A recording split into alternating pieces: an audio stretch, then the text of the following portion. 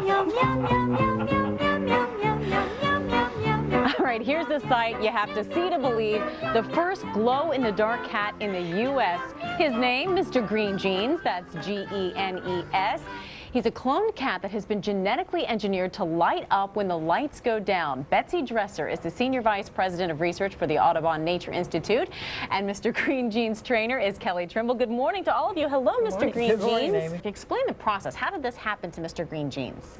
Well, two of our lead scientists at the Audubon Center for Research of Endangered Species in New Orleans, Drs. Martha Gomez and Dr. Earl Pope, worked together with the Louisiana State University Health Sciences Center, Dr. Jacob Reiser, and what they did was they introduced a gene that would then produce a protein that glowed fluorescent green. So we're turning the lights off now to see. Tell us how Mr. Green Genes glows. Wow, look at his nose especially. Well, see, his genes now are producing this fluorescent green protein, and there's a gene in every one of his cells, and so what you're seeing are his skin cells, his ears, his eyes, his nose. If we were to shave him, he would glow totally green. Really? Right. Oh my goodness. And he's okay? This doesn't hurt him? Doesn't He's hurt a him. normal cat? Completely normal. All right. Well, he Doesn't certainly look is normal, cute. does. I can tell you that, and it's great if he can help people. Betsy and Kelly, thanks so much, as well as Mr. Green Genes.